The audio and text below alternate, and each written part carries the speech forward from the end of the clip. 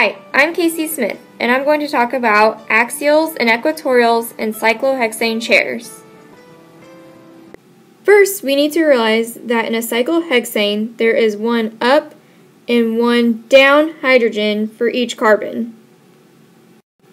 In order to draw the up and down hydrogens on a cyclohexane chair, we need to use axials, which are vertical lines, and equatorials, which are horizontal lines.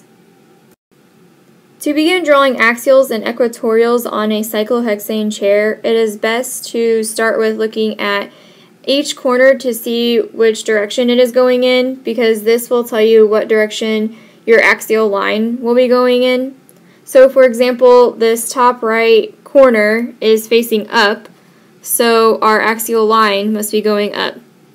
Also, on each corner, the axial and equatorial lines are going in opposite directions. So if the axial line is going up, the equatorial line has to be going down. I'll go ahead and do one more example on this corner, which is facing down. So the axial has to be going down, and the equatorial is going up.